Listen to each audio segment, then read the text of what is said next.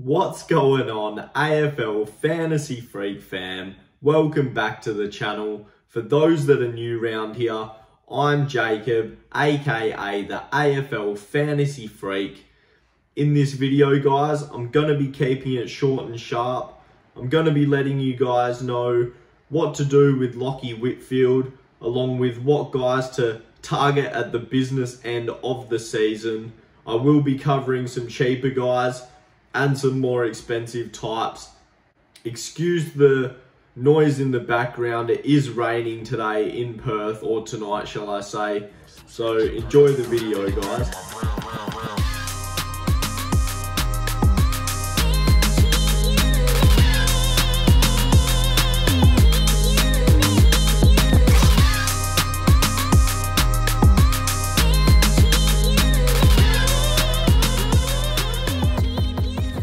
Alright, so jumping straight into issues this week. Kyle Langford, hamstring, 2 to 3 weeks. That's a trade. The more popular one, the one that a lot of people have, is Lachie Whitfield. He has been ruled out with concussion, so he will be missing in round 18. You can either trade or hold here. For most people and most scenarios, I suggest opting for a trade, as points at this stage of the season are vital and he is worth quite a bit of salary. So carrying a guy like him on the bench, although I do think he is a top 6 defender, it's probably just not the viable move at this stage. Having said that, if you've got 2 rookies or 3 rookies on the field still, you could choose to hold him and upgrade one of those rookies to a premium. If you do this, you're going to have the same amount of rookies on the field regardless, but you will have that 1 extra premium back if Whitfield is to return next week, which you'd think he would, but with no fixtures available yet, if they do have a short turnaround, he may miss the 2 games. It's unlikely, but it is a possibility. It is something to consider. I'd only really be considering a hold if you still have multiple rookies on the field. As for some guys that I like this week, look, I won't spoil the list in terms of top targets just yet, but I mean, big dog Brodie Grundy, look, he's absolutely a must-have. Huge on the weekend, as we expected, against a pretty poor ruck lineup that is Mabior Chol and the Richmond side. He comes up against Carlton this week. He should be big. Look, he's going to be close to 120 for the rest of the year, so I'd be getting on board now. Taylor Adams, Clayton Oliver, and Lachie Neale, all these guys are underpriced. I think they all go close to 110, maybe a little bit more even. In terms of priorities, you'll see where I rank these guys later in the video, but I think they're all options. Jordan De Goey, whilst he's not that super enticing price like he was the last 2 weeks, he still is a top option. I do think with his current role, the way Collingwood are playing, he's now a top 6 forward. I expect him to maintain this role for the rest of the year. And this is probably the last week to jump on board. So for that reason, I've got him quite high on the targets this week. Christian Salem's a unique defender option. I think he's bordering that top 6. Matt Kennedy is interesting for Carlton. He wasn't super last week, but I thought he was decent. I did actually bring him in last week, and whilst he only scored 74, his game was solid. His role was still there. And he got unlucky. He gave away a couple frees. He missed a couple tackles. It could have easily been a 90 score. And Carlton have a very lenient draw coming up too. So I expect him to be quite solid. He's one that I can recommend if you're quite strapped for cash.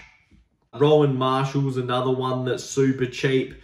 His time on ground's been quite low in recent times. So I probably wouldn't be jumping on board him just yet, despite his fantasy history.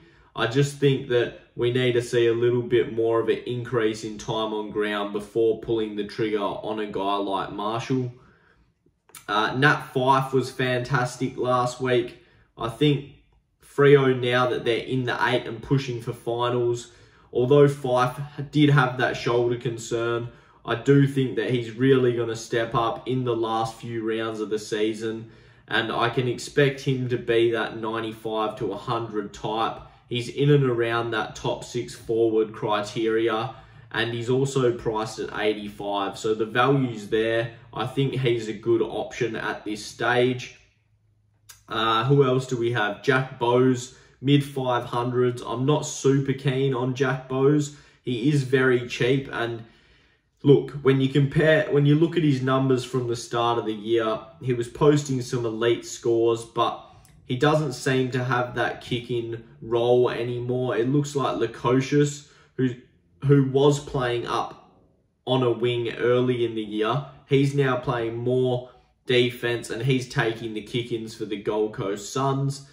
On top of that, Bowes is also playing roughly 10% less game time since returning from injury. So for those reasons, I'm not super hot on him, but if he's all you can get for in terms of upgrading a rookie to someone, then I don't think he's the worst option. Jake Lloyd is probably my pick of the defenders at a cheaper price. I think Lloyd, whilst he's had some concerns throughout the year, playing a slightly different role, he took 11 of 12 kick-ins last week and absolutely racked it up. I expect Lloyd to average 100 to 105 for the rest of the year. I think he will be a top 6. His ownership's relatively low, at 10% within the top 50, so he's a top target for mine. Cam Guthrie's interesting. He's dropped a lot in salary. His break-even's still quite high, but he does have that ceiling ability. Andrew Gaff's getting cheap. Stringer, you can chuck him in the same category as DeGoey. I'll touch on Tim Kelly quickly. I think Tim Kelly, he looked like a super option due to being 568k, very cheap.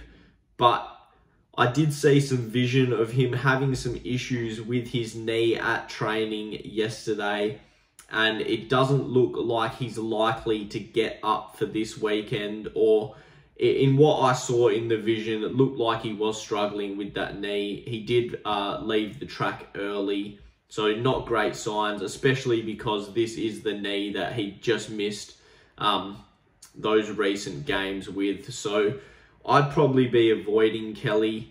I expect him not to be named. If he is named, they'll probably strap him up. He'll probably be hindered.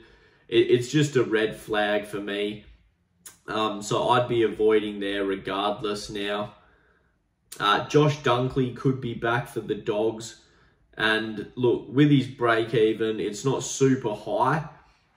There is the risk factor of how much game time are they going to give him and what role is he going to get. But at this stage of the competition, with his break even, he's probably not going to drop that much salary considering there's only 6 rounds to go.